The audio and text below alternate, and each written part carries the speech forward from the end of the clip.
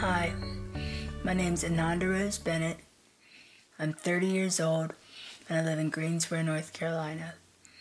I'm also a quadriplegic, which means I can't move any of my limbs.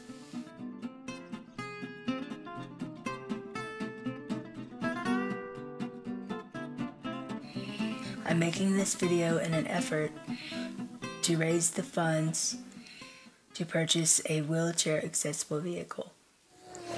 My goal is to purchase a reliable mode of transportation for me and Sean, who is my boyfriend and caretaker. Hi, I'm Sean.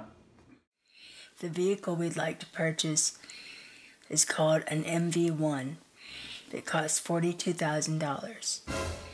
Unlike other wheelchair accessible vehicles that are converted from regular vans, the MV1 is specifically manufactured for wheelchair accessibility.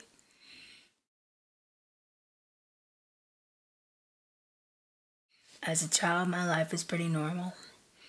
I went to school, played sports, made artwork, wrote stories, went to the movies, hung out with my family. We had 2 dogs and lived in an apartment. I was as obsessed with Hello Kitty as I am now. I had a stroke on January 7th, 2000. I was 11 years old. It was a Friday.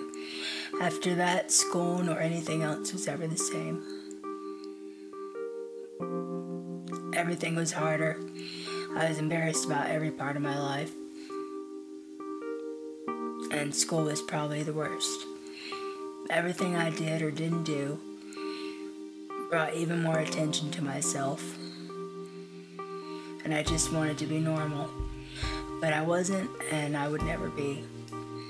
It took me years to realize that and be okay with it. And somewhere I decided to embrace it.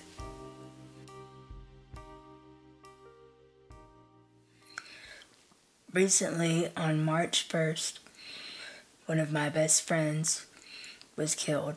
She was 26. She was getting into a tow truck on the side of the highway when she was hit by a semi-truck at 80 miles an hour. India's death reminded me how short life is.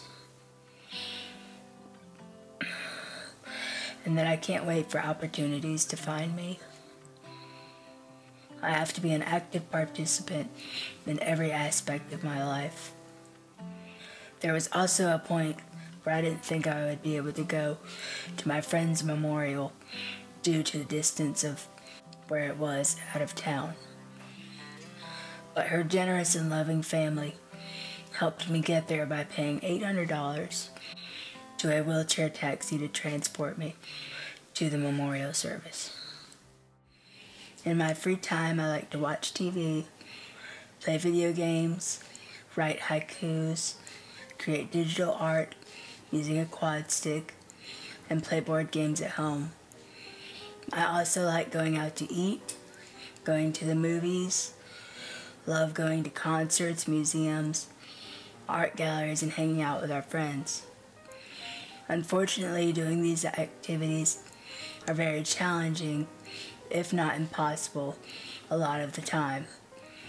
Having our own transportation will change our lives so much. I would also really like to go visit my family. My mama and my grandparents live about 30 minutes away. That's usually where we celebrate our holidays. But we haven't been able to go the past few years because no one can afford the handicapped taxi to get us there. We currently use a local bus service to go places. It is very limited in its schedule. I can't go outside my city limits for medical appointments. I can't go seek doctors in other areas. What about, how long does it take usually to get anywhere? Okay.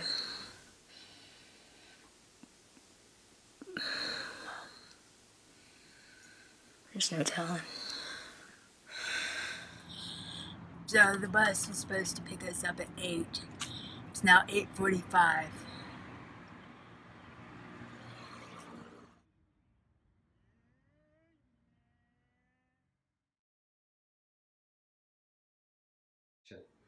Hi. Sean is my boyfriend, my best friend, my soulmate, and my main caregiver. Sean and I have been together for 11 years. He's the sweetest and calmest man I know. Since we started talking, Sean agreed to learn the things we needed to in order for us to be alone.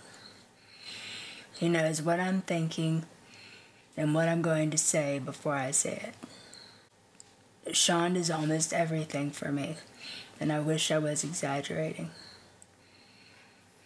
He cooks for me, he feeds me, he helps me drink water every 30 minutes. He gives me my medicine. He'll help me get in and out of bed or my wheelchair. He literally helps me live. He gives me the kind of love, compassion, and security that I didn't think existed. I don't know what I would do without him.